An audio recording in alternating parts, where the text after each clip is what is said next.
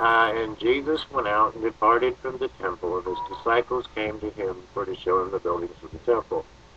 Obviously, as it states, Jesus and the apostles depart from the temple. This is, of course, subsequent to Christ entering the temple, chapter 21, verse 23. We go through there all the way through to the end of chapter 23. It never shows them leaving the temple. This discourse on the Mount of Olives is supplemental to what was discussed in the temple. Could you put up verse 2, Frank? I have most of this in my head, but...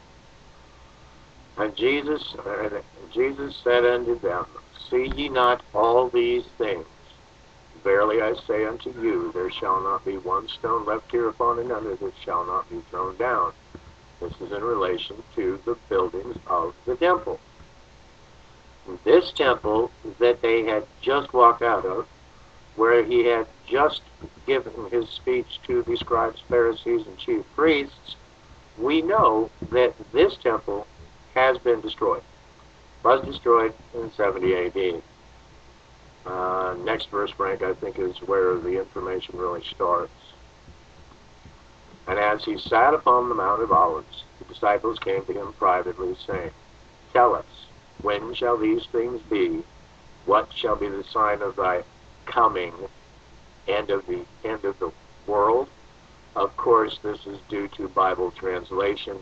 The word coming here comes from the Strong's word, parousia, however you pronounce that. This word is defined in Strong's, in Thayer's, in Vine's as presence. Not a coming, but presence. Of the end of the world, this again, due to translation issues, is not the word world. Should be the word age. This is based on the Greek word aeon. Aeon is defined with several possible definitions, most of those relating to fathered birth, nativity, all men, all group of all people living at the same time. Genealogy could be, depending on how the verses or the word is used in which verse. But when you go through and you look at these, I think it's fairly simple.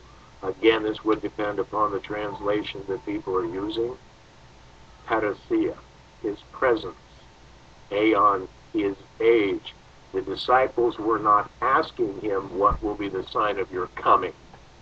They were asking, what will be the sign of your presence?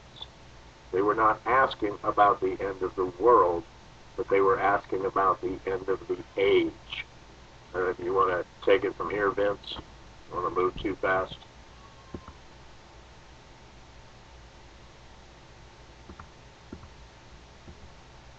Yeah, I concede any kind of argument against or any difference between his interpretation of the first verse.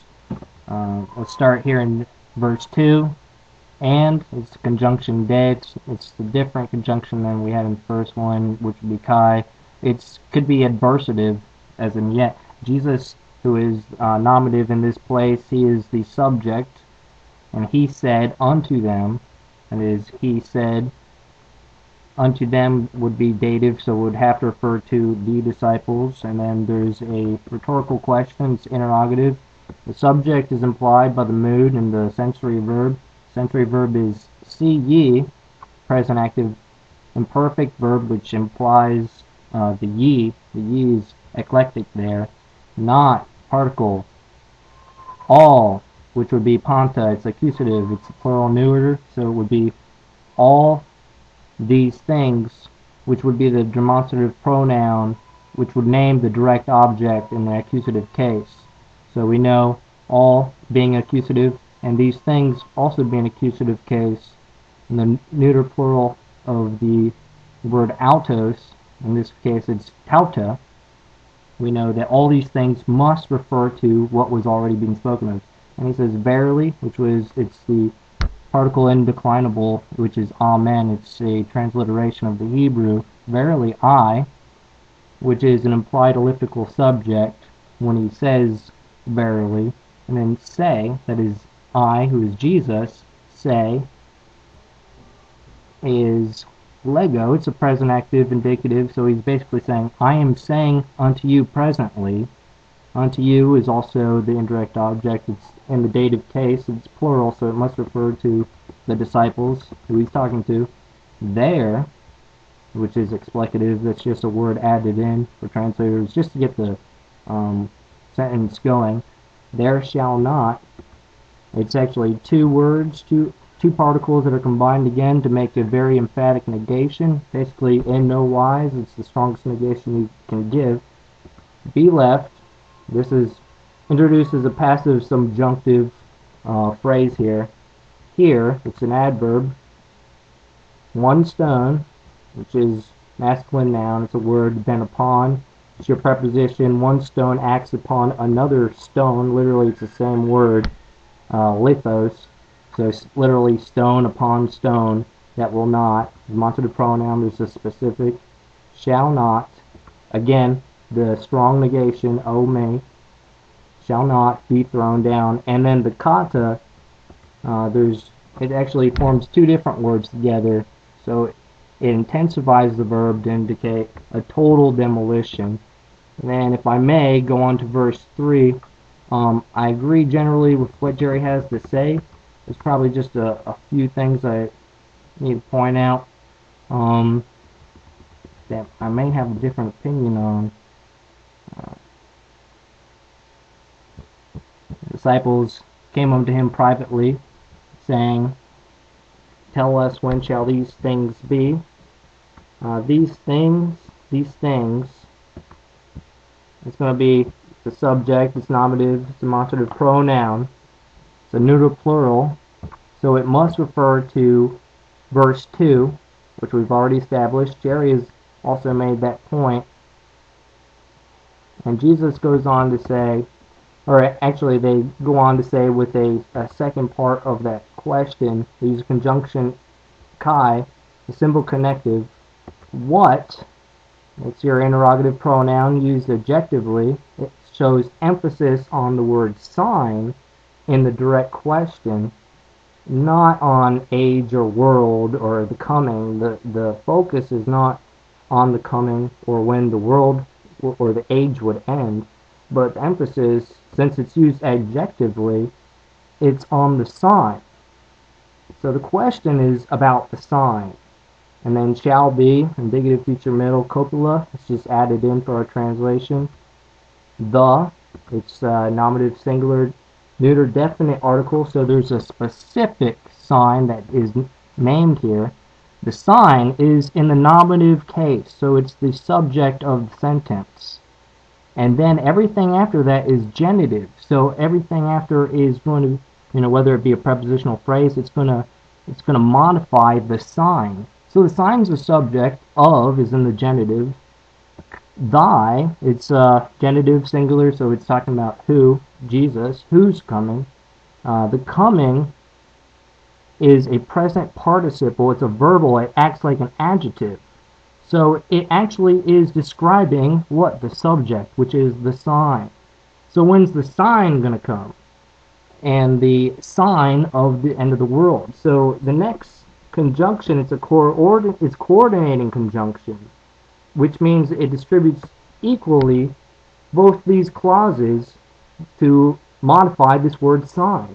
And of the is also genitive singular feminine, so it also modifies the sign also modifies the end. So the end has to do with something that's named by a sign. And that's where our first disagreement is.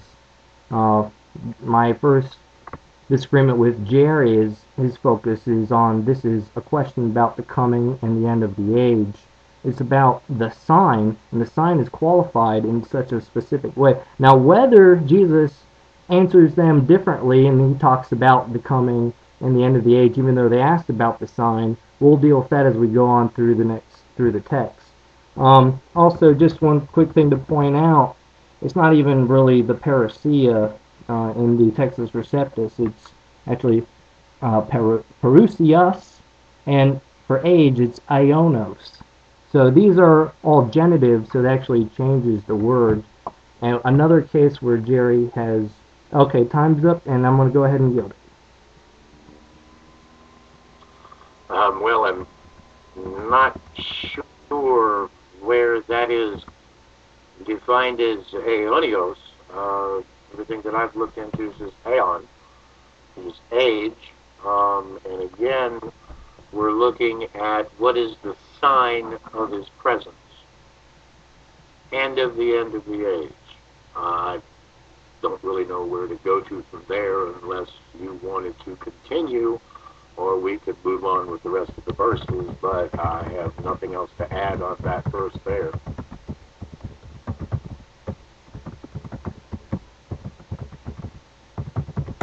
I would like you to point out to the sign. What is the sign? I think that's an important issue right there. What is that sign? Tell us when shall these things be, and what shall be the sign of thy coming. So let's focus on the subject, which is the sign. He says the sign of thy coming and the end of the world. So what would that sign be? And Vince, you can come up since Jerry relinquished that there.